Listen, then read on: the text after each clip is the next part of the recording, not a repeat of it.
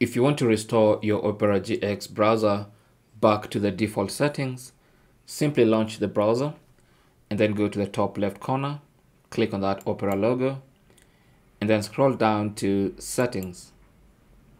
Alternatively, you can always click on this settings icon right here in the sidebar to open the settings page.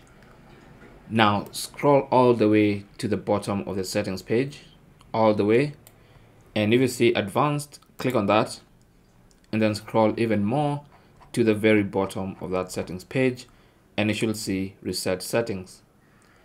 If you click on this, you should see a little pop-up window that says reset browser settings.